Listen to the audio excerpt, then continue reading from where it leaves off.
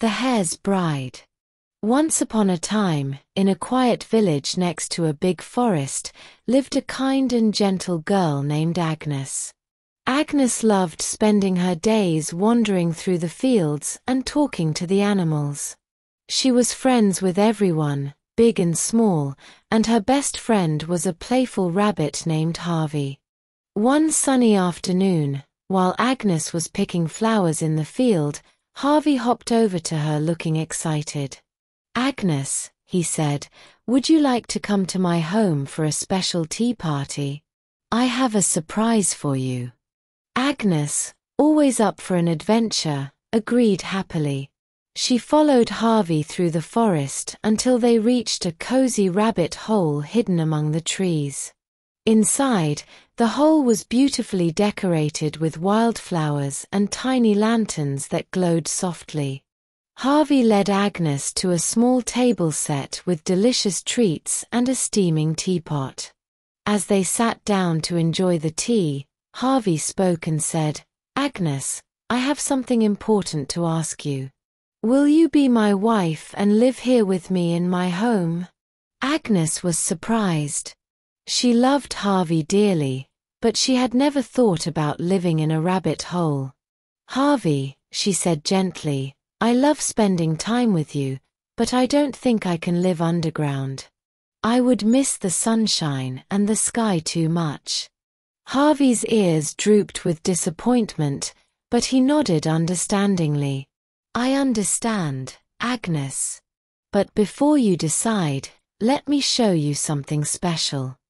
Harvey led Agnes deeper into the rabbit hole, through a winding tunnel that opened into a magical underground garden.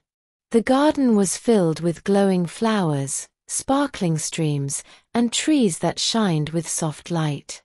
It was like a fairy tale come to life. Agnes gasped in wonder. "This is beautiful, Harvey. How did you create such a magical place?" Harvey smiled. "This garden has been here for generations, tended by my family. It's a place of beauty and peace, and I wanted to share it with you."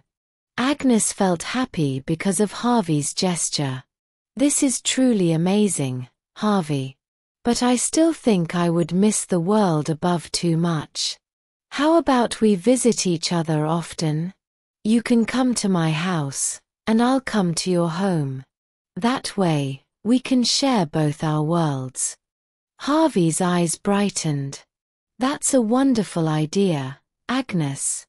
We can have the best of both worlds and still be together." And so, Agnes and Harvey became even closer friends. They spent their days exploring the field and the magical underground garden, sharing stories and adventures.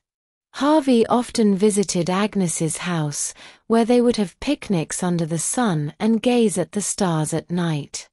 Agnes and Harvey's friendship grew stronger with each passing day, and they were happy knowing that they could always be there for each other. They learned that true friendship doesn't require living in the same place, but in sharing the moments that make life special. And they lived happily ever after, in both the sunny field and the magical underground garden. Moral: true friends are never apart, maybe in distance but never in heart. Thanks for watching the video. Subscribe for more stories.